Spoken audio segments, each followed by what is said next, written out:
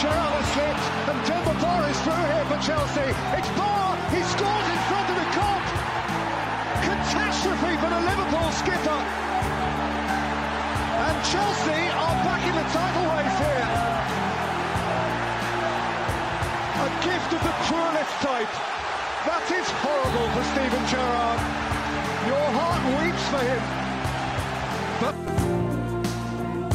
Former Chelsea, Newcastle and West Ham striker Demba has retired from playing, aged 36. The former Senegal international won the Europa League with Chelsea in 2013 and twice won the Turkish title, first with Besiktas in 2016-2017 season, and then Istanbul Basaksehir in 2019-2020 season.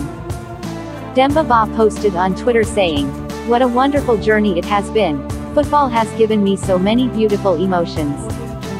Ba first moved to the English game in January 2011 with West Ham from Hoffenheim, having scored 40 goals in 103 appearances for the German club. He scored 7 goals in 13 appearances for the Hammers before moving to Newcastle 6 months later.